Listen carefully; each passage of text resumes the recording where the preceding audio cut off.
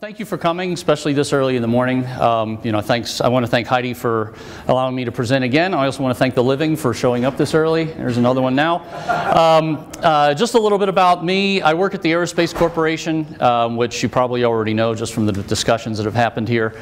I got my aerospace engineering degree from Embry-Riddle Aeronautical University, both bachelor's and master's. Then I went and worked at General Electric on jet engines for 6 years. So I was a jet engine designer for a while. I didn't like Ohio, so I moved to Aerospace Corporation in California, and sorry. And so I've been working on rockets, launch vehicles, large engines, new concepts, that sort of thing. I've been a member of AIAA ever since 1991. I'm a distinguished lecturer through that group also, and Jim has seen that, and Jan has also seen my talk that I do through that organization. This May, I became the chair of the Nuclear and Future Flight Technical Committee, and I'm also on the Pressure Gain Combustion Committee, which is boring, rotating detonation combustion stuff. None of the fun stuff like we're doing here. I'm also a part-time adjunct professor at Loyola Marymount University in Los Angeles, where in their mechanical engineering department, once a year, I teach a course called Propulsion Systems, which is actually really a lot of fun. And I was just talking with Dave here, licensed pilot, instructor, and that kind of thing. So anyway, that's who I am. So I wanted to show you, just before I kick off with the fun stuff, some of the boring stuff, just a little bit about what I do at Aerospace. This is one of our projects right now that I'm supporting through DARPA. This is the Boeing Phantom Express, which is a reusable first stage booster. So it's basically the winged answer to the Falcon 9 when they bring back stuff. Is this a brainchild of Spawnable? He was the original program manager, but this particular concept has been around with Boeing for 20 years, and they've just started evolving and evolving. So yeah, this started off about 18 months ago, 2 years ago. They're in phase 2 now. They're building hardware. The difference between this and the SpaceX version is that this particular one is designed to fly 10 times in 10 days. So that's the demonstration. That's the program, right? And the last flight of that is going to be to put something in orbit. But anyway, the main engine for this, the thing that's putting out all the hate and corruption at the back end there, is a space shuttle main engine. And one of the things I was very, very lucky to be part of was being at the NASA Stennis test campaign, where they tested this engine 10 times in 10 days to show and dispel 30 years of rumors that that engine is unoperable, needs all these inspections, it's unreliable. And we dispelled all those rumors in a 10-day series where we ran the engine at 100 seconds each time. Yes? Oh, how long was each run? 100 seconds. Okay. Yeah, and then we did 2 100-second acceptance tests before that, just to make sure everything was good. Yeah. What is the payload of that vehicle? It has the upper stage on it, which right now the capacity and the payload is still being determined because that part hasn't been designed yet. The DARPA program is to make the booster only. So I think right now the program is like anywhere between 900 and 3,000 pounds, right? And it goes to, they're still deciding the trajectories in the orbits. What was refurbished on the engine between each test? Nothing. Not a thing. Fantastic. Not a thing. It was like a NASCAR engine, you tear it down. No, not true. That was because of Challenger. This was basically the Aerojet Rocketdyne engineers that designed this thing said we didn't have to do that, and here's why. Still a lot of naysayers. Mike Griffin said, show me the money and go prove it, and we did. And basically all we did was we turned this engine around in 14 hours and it was ready to go again. The guys at Stennis had their facility ready to go in 10 hours, and they're like, why can't we test twice today? So this engine is fully reliable. And then again, before I get into the fun stuff, who says the Russians are masters of rocket science? Here, let me start this again. This is the test run, 30 seconds. This is the engine on the stand right here. That's the nozzle. I'm in the test control center parking lot. So this is 380,000 pounds of thrust coming out of here. The biggest rainmaker in the world.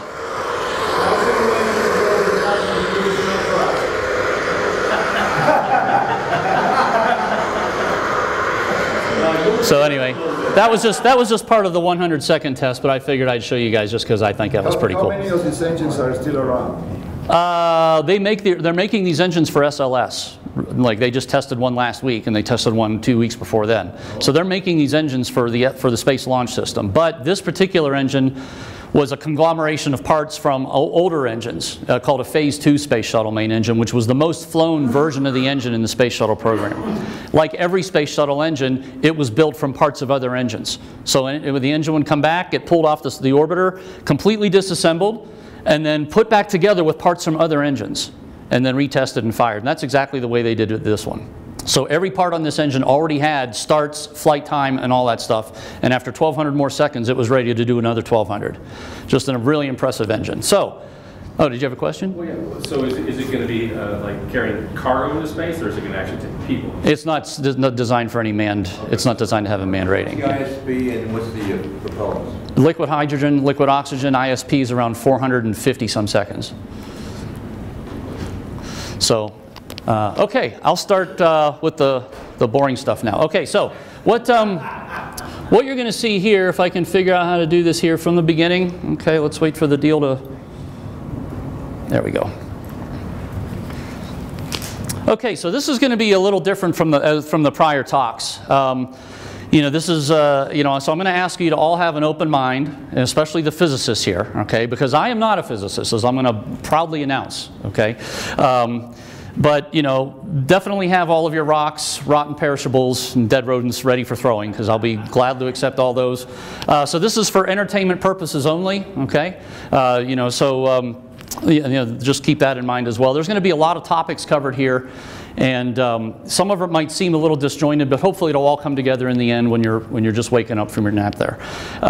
So the interesting thing about this talk is I gave this 2 years ago. And I learned some information just this past Friday that required me to go in here and reorder things and restructure things. And I'll point that out when I get to that part in the talk. So there's a lot of, I was putting together a lot of charts during this conference. Every waking moment I was trying to cover, to make sure I got this ready for today. And there's still some things I wasn't able to get in here. But what I do want to mention though is yesterday, Dr. Chow's presentation and also from Mr. Thompson about different statements that were made that definitely are going to be talked about here. Things like phase change of space-time near black holes, neutron star speed of sound greater than superluminal, space-time as a superfluid, gravity with multiple components to it, wormhole universe and what that might look like on the other side, and charged black holes. We're going to cover and kind of touch on some of those, but keep those statements in mind as we go through some of the crazy ideas that I've been coming up with up here. So, all right. So these are the concepts, or these are the discussion topics. Don't need to really talk about any of these because you're going to see them going through. But yeah, we'll just get right into it. Okay, so caveats and ground rules. First thing, I am not a physicist. I'm not an astrophysicist. I'm just a plain old engineer. Okay, I work on the hate and corruption making engines with the fire and all that kind of stuff. These are all conceptual and notional models of the world. All right, so keep in mind this is just a speculative set of concepts and ideas, but they do have some scientific extensions into SR and GR, cosmological observations, quantum mechanics. Oh, I'm sorry. Yeah, thank you. Okay, so where applicable, I'm going to use visual graphical analogs because I like to think in pictures. I like to think in graphics because people have a real natural draw to understand things when there's pictures, right? Picture says 1,000 words. You know, Air Force management loves pictures because they don't understand anything else. Based solely on conjecture, without the use of mathematics or equations, okay? Because I do not have the luxury of speaking in fluent math like you folks do, I try to avoid those things and do things with pictures and graphics instead. But the math is certainly there, okay? Which, like I said, I don't really know how that all ties together yet. But anyway, a lot of this stuff is based solely on conjecture, implication, inference, and supposition. Statements like, you know, since that's possible, then what if this, or yeah, but, and I'm going to do all the hand waving in person. Okay, so I don't have to write that on the chart. There's no transformations, no tensors, no reference frames, no Lagrangians, no space warps. Sorry. Okay, because when I started looking into these things, that stuff just boggled me. And it just was well over my head. And I thought there had to be some easier way that at least I could understand these things that might also be a little bit easier, that more represents nature, at least in my view. Okay, so the tri-space ideas presented here offer a different perspective of looking at the answers that everybody is coming up with when you solve these equations. So it's not intended to invalidate, challenge, or refute any currently accepted things, and as always, these are just works in progress. Okay, so I'm just going to lay all those ground rules now, and we'll go ahead and start in. Okay, so the genesis of all of this was back in 1989. I was walking through the library at Embry-Riddle, and I saw this tiny little thin report without it was so thin there was no printing on the binding. And it was a paperback, kind of like a cardboard cover. It wasn't even like a hardcover. And I pulled it out, and it was called this: Faster Than Light Particles, a Review of Tachyon Characteristics. And this actually was my first semester when I was taking modern physics. So we were talking about things like this, which is why it was in my head. And it became really interesting when I started reading this, I don't know, 30-page document, okay? And this was a study done by the RAND Corporation, and it talks about, you know, undiscovered faster-than-light subatomic particles, the properties they must possess if they're to exist without violating the theory of relativity. And also, this author goes on to talk about a potential relationship between tachyons and anti-gravity. Okay, now, tachyon sometimes is a bad word, all right? It's kind of like the ether, where tachyons, and it's like, oh, it's one of those things we've never seen, and blah, blah, blah. But when in fact, tachyon is just a family of particles. You can have a tachyon electron, a tachyon proton. It just happens to mean faster than light. And we'll talk a little bit about that in a little bit later. So I read this thing many, many, many times because it had simple algebra in it from general and special relativity that I could understand. It was very well written, and I have this electronically so I could send it to anybody that wants it. But I thought about all these ideas, and a lot of things started building off of one another, especially as I started reading and learning about cosmology and astrophysics and particle physics, all from what you could get reading, you know, not from formal textbooks, but what, you know, different discoveries that were made and whatnot. But unfortunately, after all of this time, there's no math, you know, there's no experiments have ever been done. All right, but that's kind of just the genesis of these ideas. So there's a couple key concepts that I need to go over with you before we can start talking about things like gravity and inertia and charge and all that stuff, is what is tri-space? Okay, so the first key concept behind all this comes from the Pusher paper. And it talks about what tri-space is. What does that mean? Tri meaning three, space, all right, spaces. So first, you take this equation for basically that's a mass increase, relativistic mass increase, E over m naught c squared, where m naught in all these equations is rest mass of the particle. Then you combine the two, and then when you normalize with respect to velocity, you get this equation. All right, pretty basic, you know, fairly straightforward algebra. So if you plot this equation, you get this. Okay, you get two parabolic curves here, you get and then some hyperbolic quadrants, and on both sides of this energy over m naught c squared line, you have an asymptote where v is equal to minus c, v equals to plus c, and this axis along here is the velocity ratio. Okay, so if you're at the speed of light, you're right at that point right there. What happens if you have negative mass? You have mass, you know, you're looking only at positive mass. Yes. What if it's negative? I think, well, I'll talk about that in just a second, but I'm going to dispel that quite quickly. All right, so basically only the upper right represents our current thinking, because negative energy, as we talked about earlier, you know, Lance had brought this up at one point in his questions, was, you know, what is it? You know, how negative with respect to what kind of thing, okay? So that also might be just a matter of convention, so it's kind of like, well, we're not sure what that is. And then negative velocity, okay, because we're on this side of the axis here, that's just more of a matter of convention than anything, right? Deceleration can be looked at as a negative velocity. So we're just going to focus on this area right here, all right? But for all the things I'm talking about, it may also apply to some of these other interesting quadrants and quantities. Being down in the gravity well, technically negative energy is what is around us. We'll get to that if we talk about gravity and inertia, all right? So, okay, so we are here, right? This is what we see in our known universe, all right? Okay, so if we just look at that upper quadrant, okay, and this is a close-up view of that. Here's the E equal over m naught c squared. Here's the V over c.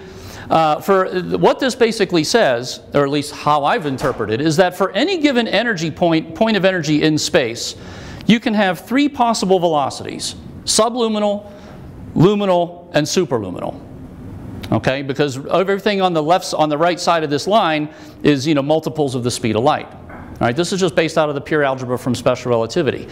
So what does that mean? Okay, it means that if I have an energy, some sort of energy, you know, measurement of energy and mass at a point in space, or some sort of quantity there, how does it know whether or not it's subluminal, luminal, or superluminal? Okay, so the way I've thought about this is, all right, well, we see all the stuff that is not moving at the speed of light, right? This is everything that we see, right? We see, universes, galaxies, water, sand, you and I, that kind of thing. Everything in this realm called subluminal space is called tardions. Tardy meaning slow, tachy meaning fast, all right? It's just a family of particles.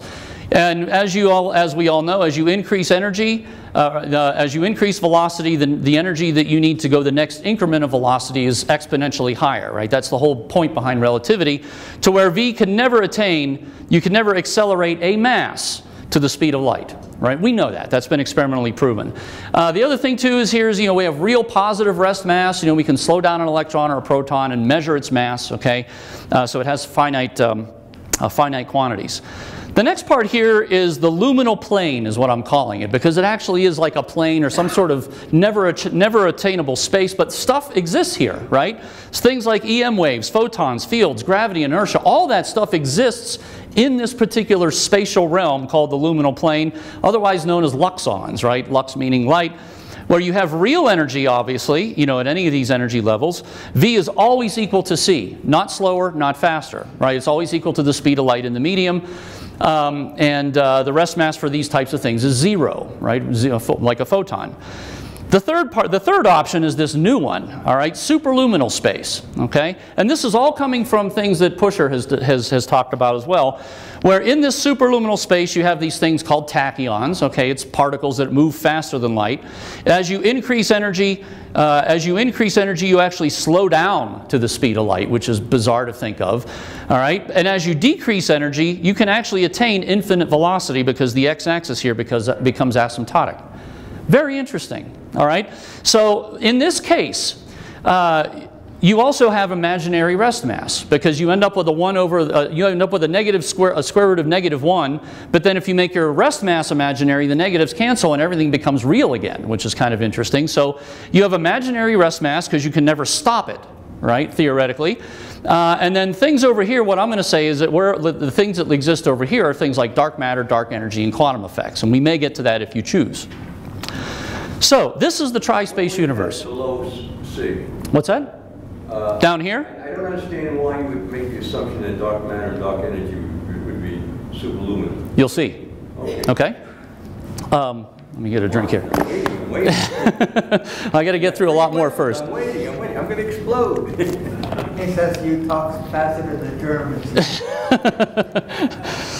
All right, so this is the tri-space universe, subluminal space, separated or with some sort of luminal interface, and then superluminal on the other side, okay? So we're going to take this and we're going to look at the luminal plane edge on, and we're going to open up and we're going to unfold it looking from the top and looking from the bottom, okay? So tri-space can be graphically represented as 3 parallel realms that coexist at every point in space. The luminal interface separates sub and superluminal spaces, and what everybody has been referring to throughout physics as zero-point field, quantum foam, physical vacuum, blah, blah, blah, is what I'm calling that plane. All right, everything that goes on and that is proposed to go on in modern physics in these realms, pick your term, goes on here. Okay, so if I'm going to unfold and look at this thing from the top, I'm going to look at subluminal space. You've all seen this kind of a diagram before, right, where you have a mass, it kind of distorts this whole thing, and then you have, this is the graphical representation of gravity, all right? So the other thing that happens is on the surface here that is being distorted is the actual top of this interface plane where you have waves and photons and particles and fields and so forth. Okay, now, if this luminal plane is basically a separation, again, this is a model, okay? If we can model that plane as a separation interface between two spaces, then if you make a distortion or some kind of perturbation in this space, what do you see from the other side in superluminal space? And you might see something like this, okay? So this means that in superluminal space, if you have a real mass here, like us or galaxies or whatnot, planets, you would see some sort of gravitational distortion, but you wouldn't be able to see the mass. The mass itself, the actual mass energy does not pass through. Now, think about this the other way too. If real mass can exist down here, because the imaginary is canceled, and as long as you don't slow to the speed of light, your mass can stay real. If there's real mass down here, it's going to make kind of a bulge up in this area, and we will never see it. We will never physically observe the mass. We will only observe its gravitational effects. Dark matter. Okay, so that's one reason, that's one approach to what dark matter could be, is real mass in this space. Well, I'm just also curious, when you go to luminal speed, would you gonna have a straight line with a zip in it, with a hole in it? Say that again? Going from point A to point B, you end up with a plane with a hole and the bulge in there. Both, I use that model. I'm not sure I understand what you mean. Let me draw a blackboard over there. I can get up there in time.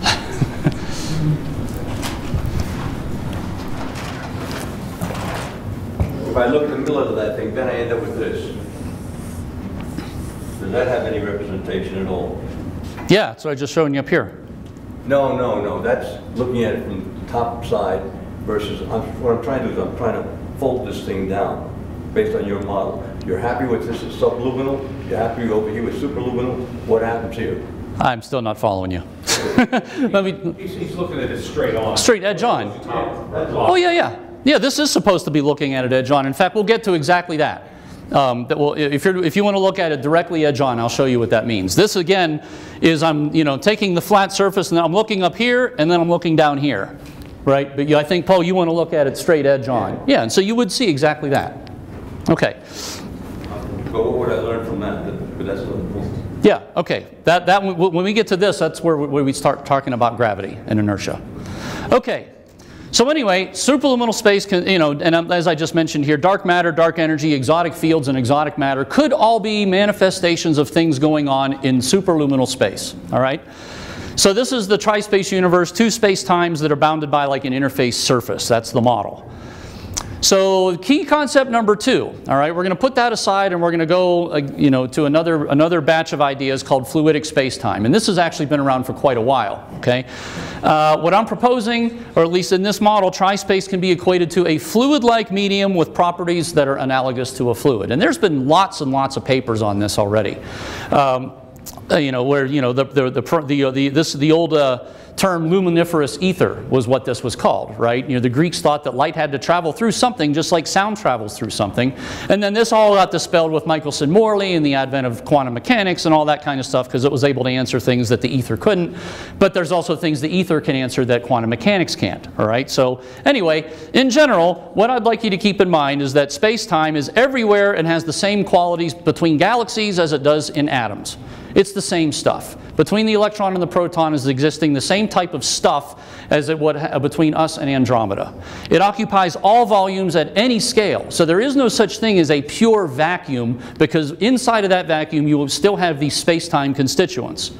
All right? Vacuum we know of as having no electromagnetic radiation or no particles, no mass. But you still have space-time. There's still stuff there. Okay? It just may not be acting on it or producing anything that's recognizable. Space-time is also composed of point-like constituent entities. Okay, and we'll get to this in a minute, but that's the third key concept, which we'll talk about in detail. But it basically is the fundamental building block of everything. Because if mass comes out as an offshoot of space-time, then whatever's building up that mass is made of the stuff that made up space-time. Okay, and we'll talk about that a little bit more. Space-time makes up all mass, all energy, and all fields, and it is the transmission medium between all interactions or couplings between those things. That's the medium on which it all acts. And finally, it has different phases or states, kind of like what you were saying yesterday, right? There's the possibility that different phases or states of space-time, if it is a fluid-like medium, may manifest themselves as the 3 different realms of tri-space. For example, a more fluid-like medium would be us, subluminal space. A more gaseous medium of this would be superluminal space. But it's the same basic constituents. All right? And we'll talk about that in just a little bit as well. So some of the characteristics that we have used with space-time before in a lot of different research is space-time pressure, right? That kind of term, as you pointed out even yesterday, was the original cause or one of the proposed cause for the Casimir force, the space-time pressure pushing the plates together, that kind of thing, right? So we've already accepted that space-time has kind of this pressure on other things. Space-time is easily distorted and displaced by the motion of mass. It does not take a planet to move space-time because I'm walking across the room here. right? Even at the small atomic level, when you have materials and compounds that are being formed, all that space-time within those atoms is merging together to make something else. It's not hard, all right? But what is important is that you can also distort space-time and displace it in favor of different conditions of space-time, which becomes very important later. But this is these are the effects of gravity inertia that we're going to see. Space-time has a density and a compressibility, and I think this is also notions that have been accepted where you have energy densities within a particular vacuum state and so forth. So that all is there. But something like compressibility, something like what goes on here at a shock wave, may also be present, right? Is when you start accelerating masses, you start compressing space-time in front of it, and that changes the whole distortion, which you can end up seeing as special relativity. It also has viscosity and viscoelastic qualities. Now this is something a little bit new, where it offers a resistance to flow. All right, so it has a resistance like any fluid does, where it has a certain resistance to any change in motion or any kind of perturbation.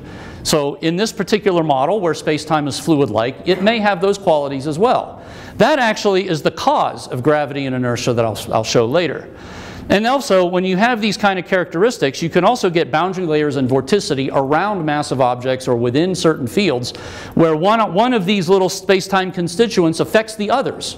All right, and so when you move one, you start moving the others, commonly known as frame dragging or lens stirring type of effects. It's like a boundary layer type of phenomenon. Okay, so the phases of space-time, I mentioned this earlier, where, based on its fluidic nature, subluminal space might be a high-pressure supercritical phase, right here, right? I took one of my favorite beverages and turned it upside down. Okay, so because this is essentially kind of what it's like. You have a high-pressure dense phase up here. You have some kind of interface plane where it's not sure what it is, like the head of a beer or soda, if we're correct. And then superluminal space down here, where there's very different types of fluidic qualities. So this is where all the luminal stuff goes on. This is where the superluminal is, and obviously subluminal up here. There may be things like triple points, critical points. There might be some other transition point, perhaps in a black hole where you go from one to another, or the space-time changes phase. I don't know. I'm guessing at all this. So it might have a triple point-like behavior. Who knows what causes particular constituents of space-time to be in the phase that they're in? I don't know. Okay. All right. So key concept number 3. I mentioned several times before about key constituents of space-time. Now we're going to talk about that. All right. So we first talked about what tri-space is. Then we talked about what space-time is. Now we're going to talk about what space-time is. Okay. So this researcher, Richard Gautier, who's a physicist at Santa Rosa Junior College in California, for a long time now has been proposing a very unique model of the electron and the photon that is comprised of a point-like entity that traces a closed path on itself or spirals through space to make either the photon or the electron. Okay? This is the information that I got on Friday after seeing a YouTube video of his from this presentation that he gave in Belgium last month, where he presented a much more evolved model than what I was used to of this. Okay? So, basically what he's saying is that the photon is a double helix superluminal structure that corkscrews its way through space. And when you split these two point-like entities apart, they form an electron and a positron.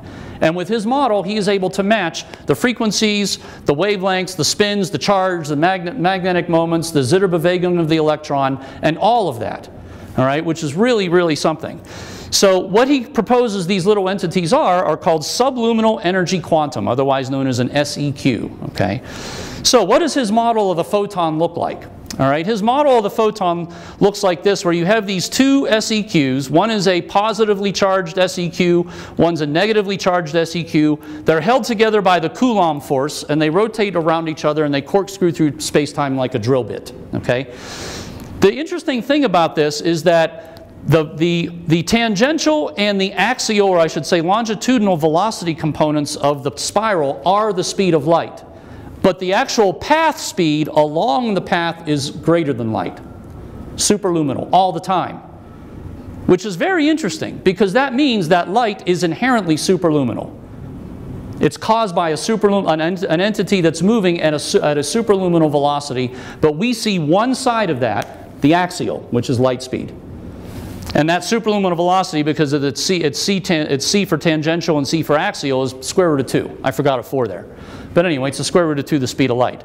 So what he proposes later on in the presentation is that if you take these two Coulomb and quantum entangled SEQs and you separate them, you end up with you end up with an electron and a positron, and each one of those SEQs manages to trace its path on the surface of a horn torus.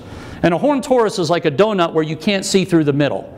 All right, so this SEQ wraps around the outside and comes back through the middle at the speed of light, then accelerates again, comes back through at the speed of light, then accelerates again. That path, as it winds its way around, that ball that you see of all of this one single entity making this, is the electron. Does that make sense? Or I should say, are you with me? What's that? What is a torus? Is a donut without a hole? It's a donut where the radius at the center from the center line of is 0. It has no, the internal surfaces touch each other. Does that make sense? I mean, do you understand what I'm talking about? I understand what you're saying. Okay, yeah. Now, in his prior model, It's a donut with some bonus dough in it. yeah, it's a donut, yeah, without the hole, But then, if you start pulling that apart, then you end up with more of a, what do they call that?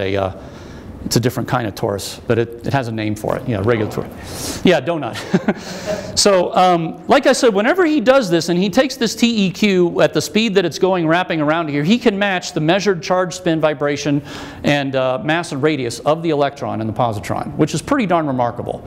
But what's interesting about all of this, photons and electrons, is that if this model holds true, that means that in any other part, if he can extend this model and validate it for any other particles, all matter and EM waves are fundamentally based on superluminal motion of these little entities of space-time. Very interesting, okay?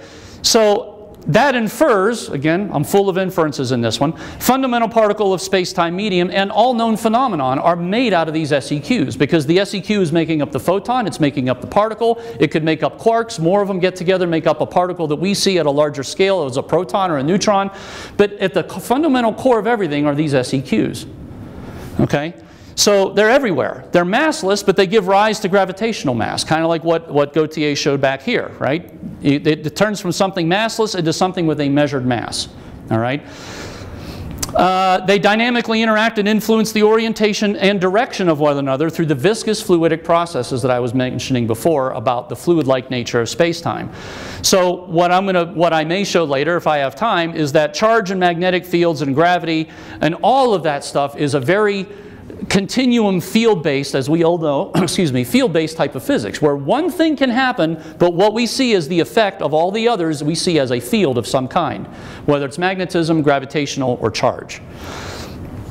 Mass, charge, magnetism, photons, and all these other things can be modeled as fluid-like phenomenon, keep in mind the word modeled, okay, in all the three tri-space realms based on the orientation and path of these SEQs. What I mean by this last statement is that the SEQs, this space-time in the model, can travel along the surface of the interface between the two spaces or down through the interface. So if we're in superluminal space and we see something going down through, we only see one side, we see one kind of a sink or a source type of field. But if we see them moving around the surface, we see kind of a dipole type of system. We see both ends of this. All right, we'll get to that later maybe if we have time and get into charge. When the double vehicle photon splits into an electron and positron, what is the velocity of those now real particles? You mean actually as they move through space? Yes, after they've formed. That's determined by the wavelength of the photon it came from. Okay. Yeah. Now in Richard's model, this, I learned all this on Friday, and I had a conversation with him Friday. So everything I'm just kind of being the middleman with very little pass through in my own head. The radius and the distance between these SEQs is the frequency of the photon. All right, the tighter the frequency, the higher the wavelength, or the tighter the frequency, the smaller radius, I should say. Right, I think. All right, but then you still have the same velocity components. They're just much closer together. Then they also grow apart depending on the energy that created them. Okay, but they're held together by the Coulomb force. And again, in his calculations, which I also have the presentation and can share with anybody, he goes through all the H bars and H's and lambdas and C's and all that stuff and says, yeah, here, it works, okay, at least in this model. That's plausible hypothesis. I think so. Yeah, but we'll talk about that. We'll talk about that a little bit. Okay. So yeah, so I'll just leave that here. Okay, and we'll go to the next one. All right, so we're done with the key concepts. Now I want to spend a minute or two talking about this luminal interface business. Okay, what is this? This is the space or the realm where the two interfaces join, kind of like the head of the beer. All right, so the luminal interface between spaces can be modeled as a surface that supports everything, all mass, EM energies, and waves and particles. It has permittivity, permeability. It determines the speed of light based on the density and, you know, what is it, little epsilon and little mu. But what's also interesting is that if it is a fluid-like medium, it may also have a surface tension-like quality. Okay, now this is a different concept because if you have a surface tension-like quality, you can do things to the surface of this surface without affecting the bulk underneath. Okay, so that means you could have these small little perturbations on the surface that kind of look like gravity but really aren't gravity. Okay, and that's why I'm calling this, in quotes, quantum gravity. All of those effects may go on the surface of this interface, without doing any real displacement of the mass or of space-time to be massful. Space-time may also act like a meniscus between spaces and around other masses, right? You know, kind of like what you showed, Ray, yesterday about the helium, right? That looked like a huge, giant, you know, live meniscus, right? Well, space-time would do the same thing around mass energy. It would have a meniscus where you would have these surface tension-like qualities going on at that level. Another concept is that it has a thickness. This is not just a planar realm. This actually has a thickness, like I showed you with the head of a beer. Okay, it has some thickness to it where there's a different density at the top and a different density at the bottom. Things change in between as they go from one space or one phase to the next. But this is really you know, as I mentioned here, its fluidic properties different from either space, but this is the key concept for tri-space models of gravity and inertia. Because if there is a thickness here, that means this is where the displacement occurs whenever you have gravity. And I'll talk about that a little later. SEQs can travel along the sub or superluminal interface boundaries or through the interface thickness. That's what I was mentioning before about you can have stuff moving along the surface of the table and going down through the table at the same time, or kind of coming up and doing a diagonal, right? You know, where it kind of rides along the surface, goes back down underneath into superluminal space, comes back up. Okay, so there's all sorts of ways that these SEQs can move within the dynamic interface of between the two spaces. The only thing that can't pass through is mass. All right, mass cannot pass between spaces, but gravitational energy can. All right, and this is kind of what I was saying before about if you have a mass, like, you know, real mass, it distorts this whole surface, it distorts this plane, but it doesn't drop through into superluminal space. Okay, same reason why we can't accelerate to 0.999 C and then turn on the big thruster and jump right over into the superluminal realm. It doesn't work that way. Okay. So, but gravitational energy can. It can be moved. The surface can be fluctuated, but mass energy can't pass through. So this preserves the conservation of mass and energy within tri-space, because if you have mass in one space, it's producing gravitational energy in the other. So the energy is overall conserved, whereas if you look at subluminal space or superluminal space, you would say it's not if you all of a sudden take one mass and put it in the other space. All right, so if you take a real mass in subluminal space and switch it into superluminal space, we would see the gravitational energy of that mass, but we wouldn't see the mass anymore. But we would still see some sort of energy signature of the gravity that would be replaced, that the mass replaced. Anyway, we'll talk about that maybe a little bit too. So there are exchange mechanisms believed to exist, all right, at least in my head, about how this all goes. Okay, so now I'll say a couple charts about superluminal mass. So again, this is a chart right out of that same report I showed to you earlier from Ed Pusher. All right, he talks at the very end, or close to the end, about, okay, now that I've done all this algebra and all this graphing about momentum and time and vectors and causality and all this, here is the bottom line of what tachyons must have if they're going to exist. They have imaginary rest mass. We covered that. They go faster than light, always. We covered that. They can either have a plus or minus relativistic mass, and who knows what negative mass is, so I'm just going to look at all the pluses, all right? They have real energy. They have real momentum. They have imaginary proper length and a proper lifetime, which is by default, right? You can never slow them down to the speed of light. They may have infinite speeds. The more energy you take out, the faster they go. Seems weird, okay? Tachyons still have momentum in that case. An observer, you know, as long as the observer is moving less than the speed of light, they have real time. And then they also appear to have, you know, they have you know, length and time reversal. They do not have length changes or time reversals as long as everything remains positive. So it's a really interesting thought that, that you can have something that's almost like you and I and matter existing in a superluminal realm where every velocity is relative to each other is faster than light. That's just weird to think of. I mean, it's very difficult to wrap your head around that. But anyway, the bottom line is that superluminal particles can have real mass, real energy, and all this, and mass can exist over there. All right, and we're not sure exactly what that looks like. Okay, but again, these additional, you know, these are all just additional inferences based on the, you know, the paper here. So now a chart on superluminal space. What goes on over there where these masses interact? Well, we kind of already mentioned these two, these first couple, right? Velocity greater than c, imaginary proper mass. The rest state of the speed of light, which isn't really rest because it's still moving. As energy decreases, velocity increases. So how much energy can you take out? Don't know, all right? E and M energies exist at the unattainable state of V equals c, so photons and EM can be viewed as stationary. That's weird. All right, I'm still trying to figure out how that would work, but what does that, you know, obviously what does it mean, right? Can photons and EM emitted in superluminal space be observed? I don't know. How does this affect detectors, guidance systems, and all that stuff? Because everything that we've designed and built in this space is based on the speed of light, not superluminal. So how do we detect something that's superluminal when all of our detectors are based on the laws of sublight, the sublight realm? And if these are stationary forces, can we use this for propulsion? Is there a way to push off of them, so to speak? Right? Because one of the, you know, it's like, you know, right now we're trying to row with the current, which is moving at the speed of light. We're trying to row faster than that or up to it, and it's very difficult. But in the superlight realm, that speed of light, that current is considered a stationary pond.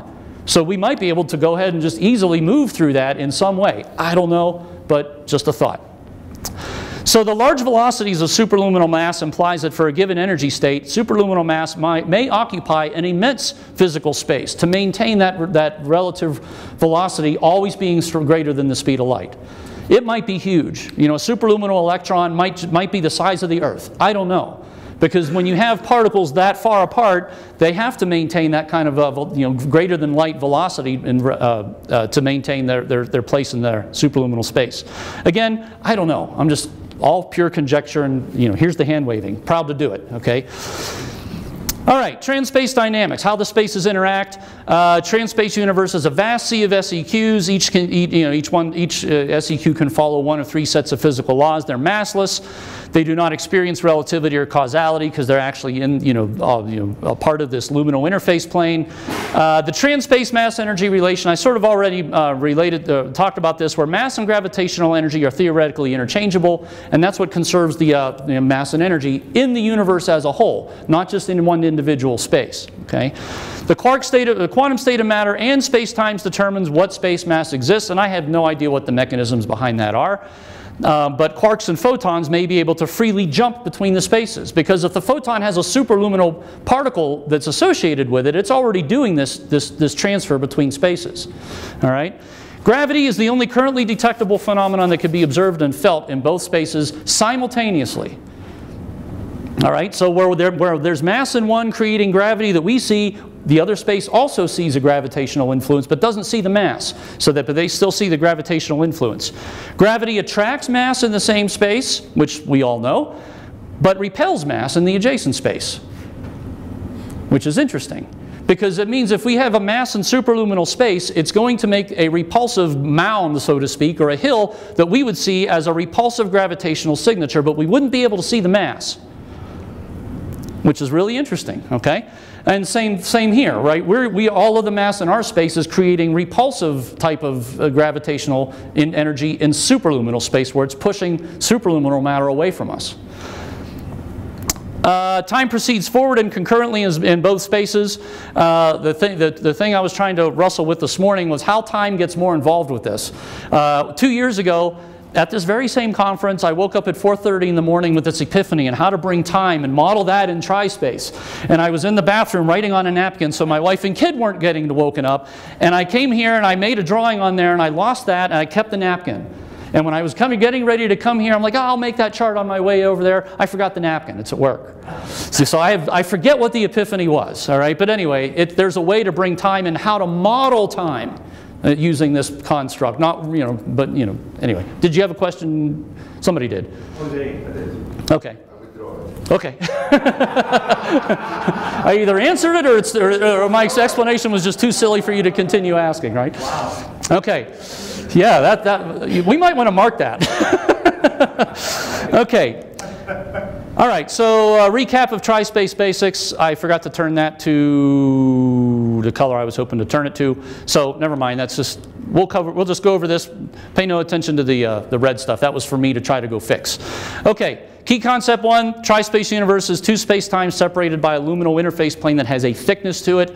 Notice lots of my use of air quotes here. Space-time masses and fields are fluidic phenomena with both sub and superluminal components. Key concept number 3, SEQs are the fundamental constituent of space-time and everything, all right? Everything is a resultant of some fluid-like interaction thereof, of these SEQs.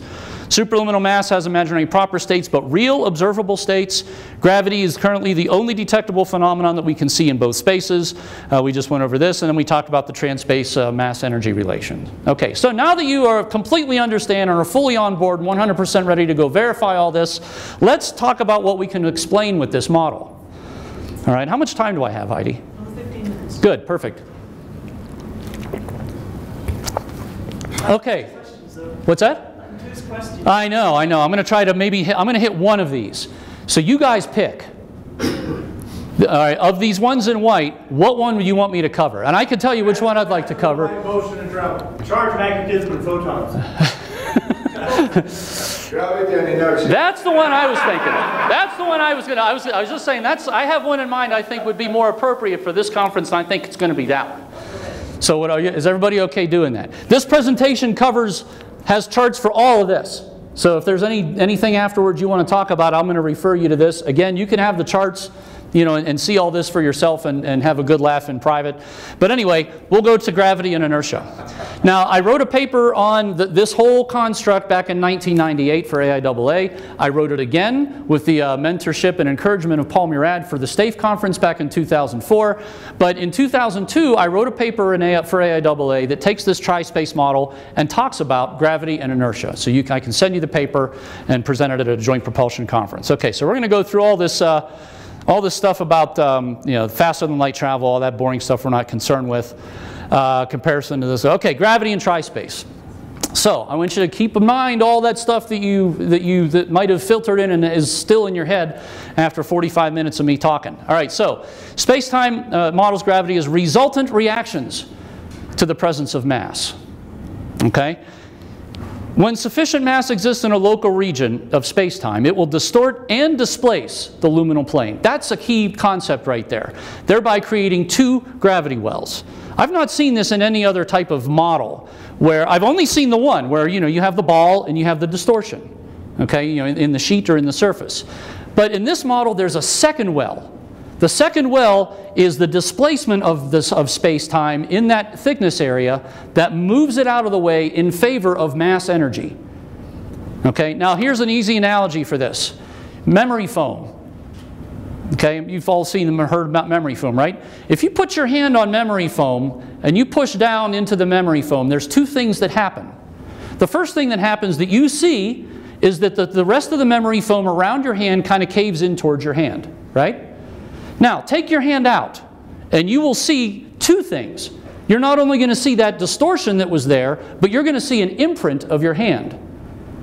Because what you've done is you've displaced and you've changed the density and you've moved out of the way the foam that made up that cell and where your hand was in that area, you've moved it and shaped it into a different form.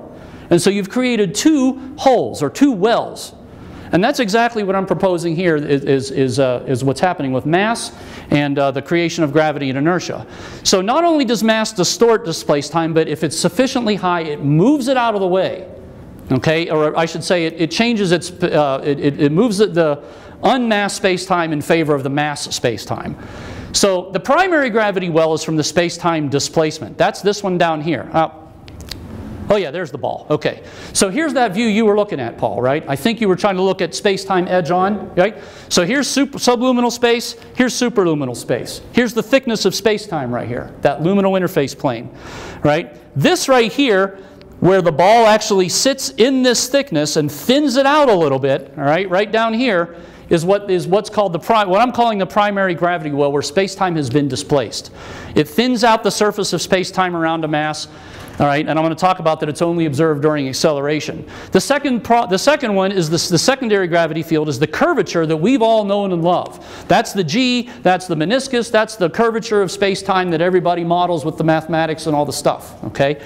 This is what we see. We don't ever see this unless we accelerate something. That's when it becomes apparent. Okay, now, gravity and inertial forces rely on the fluidic properties of the bulk and the viscoelasticity of this whole system in here, space-time surface.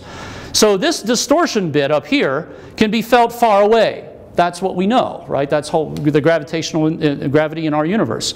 It's minimally affected by individual SEQs, unlike charge and magnetism, all right? Which is why you can pass charge and magnetism through gravity, and it doesn't change gravity all that much because all that charge and magnetism is riding on the surface. It's not trying to make any kind of a second dimension, you know, poke through.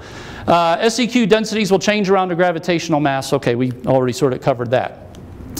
So how does this work with inertia? How does this all tie in with inertia? If you have a stationary mass, this is what you see, right? There is no inertia here. All you see is this secondary distortion. That's what you observe. But inertia comes when you try to move that mass.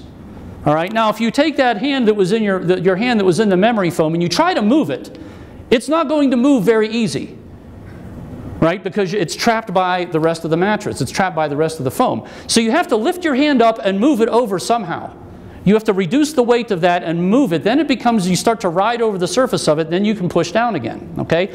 Same thing happens in space-time with this primary distortion. So because of the resistance of space-time to move, just like trying to move your hand in the mattress, that is offering a resistance to the motion of mass, which is what we know of as inertia. So what I'm basically saying here is that inertia is a purely local space-time phenomenon that exists only around the area of a mass or within the mass. It has nothing to do with distant matter. It is purely a local phenomenon in space-time. So here we go at t equals 0. Here's our stationary mass. Here's the secondary distortion, the primary gravity well. Then something moves, right? It tries to move out of this gravity well, but it still has the shape of itself, so to speak, left behind. So in this particular model, it wants to go back. It wants to go back into itself because the space-time up ahead of this cannot move out of the way fast enough because it has viscosity and it has a time lag to it. So what happens then is that at t slightly greater than 0, this mass sort of kind of comes up out of its gravity, out of this primary distortion, and tries to move in space. Hold on one second, John. Then at some later time, the space-time says, oh, okay, this mass moved. I need to move out of the way because here it comes. And also I need to start filling in behind myself, behind the mass to make up that space. Now another analogy for this is, oh, there's the memory foam, okay? Another analogy for this is a boat on a lake, okay? A boat sitting on a lake, speedboat, right? You're just sitting there, and all of a sudden you go full throttle. What's the first thing that happens? The nose of the boat comes out of the water, the back of the boat goes down, and as you accelerate, you see this big hole behind the boat.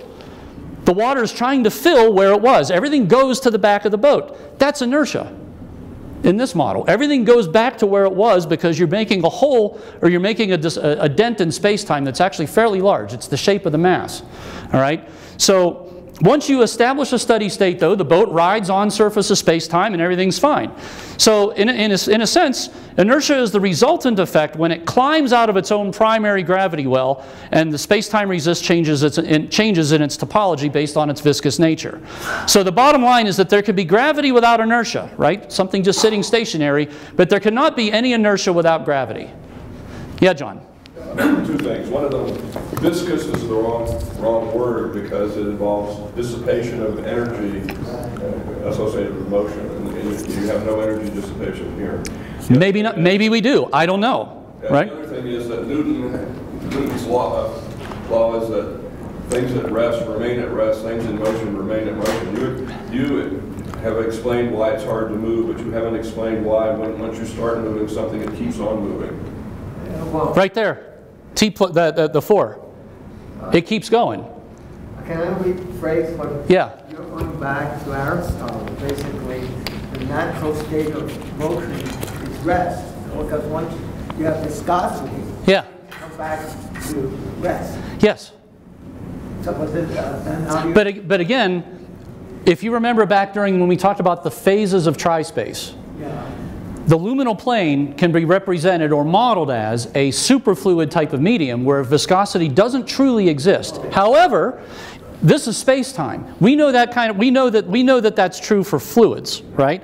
If we're modeling space-time to have fluid-like, and the like part with the air quotes and the underline and the boldface is the primary thing here. This is the fundamental constituent of everything, so it may have different properties where energy dissipation may occur. You know, it may have some other effects that get spread to the two spaces that don't reflect as that reflect as energy dissipation, or that go to what you had just addressed about, some sort of things have to come to a stop, kind of, right? Because, and again, hand waving, right? But I just wanted to throw this out there to see if it was, But did you have another comment? No. Okay, thank you, John. I appreciate that. And if viscous is the right, Which doesn't have anything to do with this. You showed a slide from this document that said that tachyons can have real mass. Yep. Real momentum. If I take the velocity and multiply it by imaginary mass, I get an imaginary momentum. So how can it be real? I will send you the paper from Pusher, and you can take a look at that. He does all of that mathematics in there.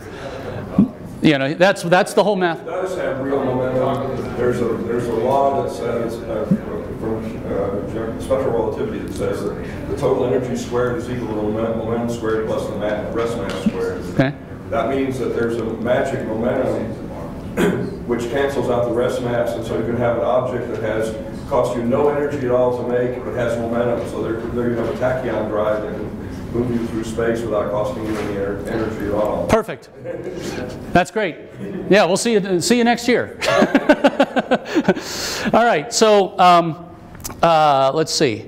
Okay, other inertia-related physics. Okay, now I mentioned, well, hopefully you kind of see what I'm talking about here. So when I hear things about the Mach effect, that's all this right here. But when I think about inertia, that's this right here. All right, so this statement right here is actually pretty interesting, and I don't know if this is true or if it's been falsified, but in the moment of acceleration, an object would weigh less because it's actually coming out of its gravitational well. So what does that mean? I don't know. What's that? It means the displacement of the mass is instantaneous, but it changes the distortion. It's like when you had your hand in the memory foam and you want to move it, you have to raise it up a little bit. You have to lessen the pressure down on there to move it. And you're still riding up on the distortion that your hand made, right? But does that mean that inertia is different? Like it has some time lag? Yes. Yes, and that was, when we get to the experiment parts, when we get to experiments, we'll talk about that, okay? Can I make another comment? Yeah. I'm trying to get my head around this. I'm thinking that if you have a submarine that's really deep in the water, sometimes the water can get hot, like a thermal thing, and then the submarine will sink because the water gets less dense. Yep. The submarine sinks, it's like the submarine got heavier. And there's areas where the water gets denser or colder, and the submarine rises. And again, it might feel like the submarine got lighter. So it's like a density. Yes. Yeah, exactly. You're changing the density through here, right? I just figured when this thing is moving, these things might move under it. And yes. It's a domino thing that will keep on rolling. That's exactly right. Yeah, that's one way of looking at it for sure. Again, I'll take any and all ideas for this. Okay, but go ahead, Jose. Before I move on. Do you have enough time for a 1 minute question? Yes. I don't know. Are your questions typically 1 minute? That'll be fast. Go ahead. This one is. You want me to go ahead with it? Yeah. Yes. Okay, in string theory there are extra dimensions which are compactified, and they are much smaller than our dimension. Yep. And therefore we cannot go into those extra dimensions or Yep. other universes. Yep. Now, as I understand the way that you look at this surface boundary where the speed is equal to the speed of light, you had a picture of a spaceship that went from subluminal to superluminal. So you conceive of a spaceship going through this. Is that correct? The way that you mean, now you're talking about faster than light travel? I'm saying, can you conceive of a spaceship with people like you going faster than light and going through this boundary? Yes. Okay, now if you can conceive of going through the boundary, where is that boundary? Where is it here? Where is that boundary where that you're representing?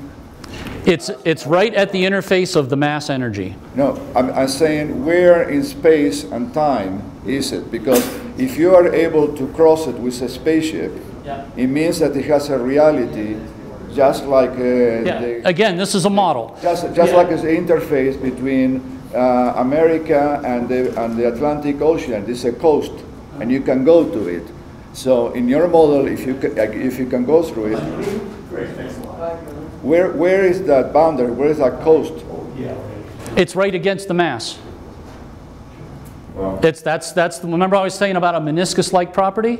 Yeah, my question is where it should have a location in space and time. It's right up against the surface of the mass, wherever that is. I'm not sure. I mean, we can talk a little bit later. I just want to finish this because I know I don't have very much time left. So 1 minute. Okay. Well, I'll come. Maybe if anybody wants to talk to me about this, this is basically quantum gravity right here, and also special relativity and why we see mass increase. Okay. But anyway. So this is gravitational fields. Again, there's more of this. What's interesting about here is that I don't know if there's any conditions where E over m naught c squared is less than 1. That would be a very interesting state. But we don't see that in this subluminal realm because everything we end up at, our lowest point of that is where that ratio is 1. However, in superluminal space, it represents a whole nother realm of energy possibility that we could never observe. So that's interesting to think of right there. All right. This is charged, magnetism, photons, this all I all need to change because of the new information I learned about the photon from Richard Gautier, so this is all not correct. That's why it's in red up there. Dark matter, dark energy, dark tri-space, well, how black holes contribute to dark matter. It's the universe, it's a choke flow system between spaces, makes dark matter halos. Possible experiments and predictions. Characterize the time lag of space-time. That'd be great for someone to do, like what you'd said, okay? How long does it take for space-time to react to the motion of a mass? We have no idea. We think it's the speed of light, might be instantaneous. I don't know, all right? It's a gravitational wave, and we know how fast they travel. It's not a gravitational wave. It's different. Remember, this is the displacement part, all right? There's, the water will not fill in the hole behind the boat the same way that waves travel. What a gravitational wave. Yeah. What's that? The point is that, like, you can measure the effect of how fast the space-time will move by measuring the speed of light or the speed of the propagating wave of the wave, right? Maybe, yeah. I mean, if that's true, then that's cool. We can talk about that more, but I think there's something to this, okay? I ask a question here. I'm trying to figure out. I guess you're going too fast for me, but that's okay too. If I had a body in this at the superluminal area, and it hit the space-time continuum, we would then have a bump. Would we characterize that bump as anti-gravity? Yes. Okay. We would see it as anti-gravity. I'll talk about that in just a second, all right? I'm afraid you would. Yeah. Okay, so we could test Kaluza-Klein theory for the existence of this fifth dimension, which I'm going to call superluminal space. Lance actually proposed doing this back in 2016 with the time dilation effects of charged clocks, which actually Martin is, I think, going to look at. He was doing that separately from Lance's thing. Further examination of Gautier's model of the electron and the photon to see if those are actually valid, right? If you can actually reproduce other particles and so forth with that model of this SEQ. And then, anything I've talked about here is a subject for experimentation, and then you guys might know how to approach that. Comments based on tri-space, a common set of physical laws to exist to all scales of the universe, and I think they're very fluid-like. I think that what we're seeing in cosmology and what we see in quantum mechanics is obeying the same basic set of physical laws, but at different scales. I think nature wants to maintain some sort of simplicity, right? So how we understand those laws and how the mathematics falls in to address those, I think is obviously very different, very complicated, but I think underlying that, it all behaves kind of like a fluid-like system. Gravity and inertia are resultant effects of space-time. The presence of mass energy, gravity inertia cannot be manipulated or controlled by EM forces because they are resultant effects of just mass energy.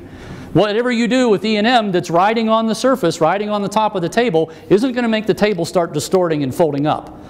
So I'm proposing that EM forces aren't going to do that. There is no gravito-electromagnetic coupling. There might be in the equations, but in real time I'm proposing that's not going to happen. And then we already talked about this inertia one here. Predictions, dark matter will be found to be, we didn't cover this part about dark matter, but it's going to be gravitationally repulsive. It's found to have both rotation and linear motion. It's very large. It's the cause of dark energy. Quantum mechanics will be found not to be so much instantaneous, but highly superluminal because of maybe it occurs at those energy levels that we can't see in subluminal space. Some constants like these probably aren't. They might be, as well as others, they may have evolved over time, and in our local region of the universe may be what they are, but in some other region of the universe maybe not, because the space-time density is very different. The SEQ, I'm thinking, is going to be able to describe protons, neutrons, quarks to make every fundamental particle, and this will be a jump for joy for me if they actually find this stuff. Closing information. Not much to go on here. I know that Heidi's standing up, so I'm trying to rush through this. All this is conceptual, graphical, topological, model, lots of hand waving, lots of air quotes, lots of speculation. That's my game. Let's see. Pretty much similar to the space-time may exist in different phases. Trans-space method of FTL travel, which is what we were going to talk about a little bit, which we didn't get to. Summary number 2. Dark matter is superluminal mass that manifests itself as repulsive gravitational energy is simply the repulsive effect of dark matter on our universe. It's pushing our universe apart. It's the same thing. It's the same cause. Black holes are basically like choked flow systems in space, which is kind of interesting. Again, another fluidic analogy where you have a choked flow between the two spaces. Whatever can't get through the hole gets sent back. There's the jets. Okay? Science desperately needs new approaches to this. Fluidic space again, alternate space if we're going to do any kind of FTL travel. And finally, open minds and the defiance of convention and lots of rotten tomatoes and rodents and getting thrown at people are the essential for advancement of technology. All right. This is one of my favorite things I like to show based on, there's always going to be skeptics. And how many of you have seen this chart before, these kinds of things? Okay, yeah, you've seen this. In 1903, the New York Times said that basically we're never going to fly unless 1 to 10 million years of research by people like you, mathematicians and experimentalists, make it so. And on that very same day, the Wright brothers said, we started assembly today. Okay? So there's always going to be skeptics. Okay? I thought that this was a fascinating, real-time history type of thing. And then some inspirational quotes. Basically, some of our dreams seem impossible, then improbable, then when we summon them, they become inevitable. I thought that was a great quote by the late actor Christopher Reeve. And you've kindled a fire and we shall not let it die out, but will bend every effort to make the greatest dream of mankind come true. That was Herman Oberth talking to Tsiolkovsky about sending a man to orbit. So, and we do that very routinely now. And so, thank you for your attention. And there was a great quote about heavier than air flight, going to be impossible. Oh, yeah. By either orbital or right, before. They were having a really bad day that day. But they said that same thing too. Okay. Thanks a lot. So, yeah, you can email me here and I'll be happy to send you the talk.